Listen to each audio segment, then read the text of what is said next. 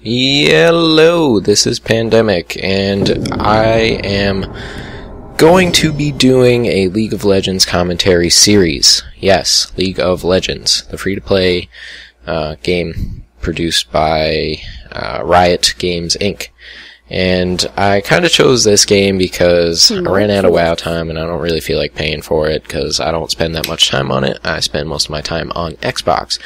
But I decided that this is going to be pretty interesting. Now that I got my 15-minute cap removed, I can record League of Legends and I personally find that League of Legends is quite fun, and hopefully some of you guys do as well. So my intentions for this series are going to be kind of based around the gameplay, but also some tips here and there. I see a lot of commentaries that are, or not commentaries, but gameplays and live streams and stuff that are based around the 5v5 bracket. And like 5v5 is okay, it's a lot of fun, yeah, but I think that 3v3 does not get shown enough love. So I'm going to be doing 3v3 and show kind of like some of my strategies and things that I do to try to win in 3v3.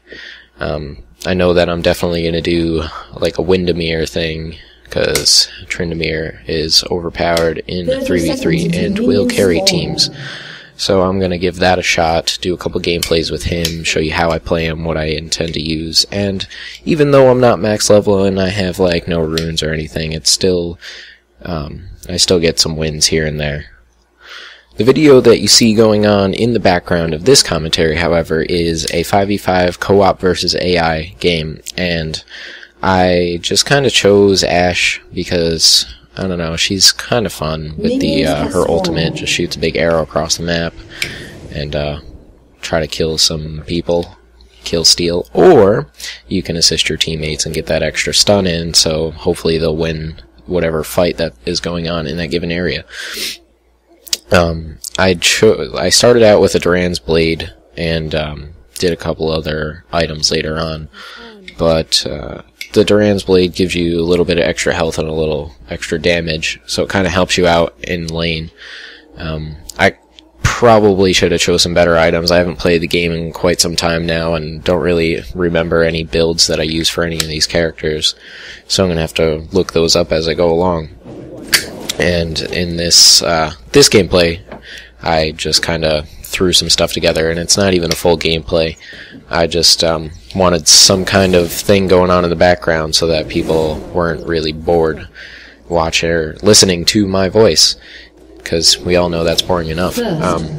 So I just kind of threw that in there, and I actually didn't even finish the game. I just kind of left. I wanted to test my frame rates and everything while I was recording, which I was recording with Fraps actually, and it's pretty good. It doesn't, like, it captures my screen resolution, which is 1366 by 768, I think is what it was, and it's the same aspect ratio as 720 and 1080, but it's just a little bit bigger than 720 and a little bit smaller than 1080. I also wanted to mess around with After Effects and just kind of see how good the quality was when I put it in there, because I was having some quality issues when I was rendering World of Warcraft. And what it was is I did a double compression. I know my video that I have up on my channel says it was a triple compression, but I lied. What I did is I put the video through Amersoft first to compress it to down smaller, and then I put it into Adobe After Effects and re-rendered it in H.264 video compression codec. And that actually, like, it made it smaller yet, but it takes away a lot of the quality. And even after that, I did do a triple compression with, I popped it back into Amersoft and compressed it again. But instead of compressing it, it actually made it a little bit larger and reduced the quality still. So I didn't bother putting that in, I just kind of threw in the other one. But now I realize that if I go into Adobe After Effects and when I render my video put it in H.264, I won't have to use Amersoft at all, and my videos come out smaller than they would in Amersoft, which is, it's good because it keeps a lot of the original quality while still making it smaller. And so instead of having like a 3 gigabyte video for like 4 minutes of footage, I'll have like 30 megabytes. And it makes it so much easier to upload to YouTube, even though it's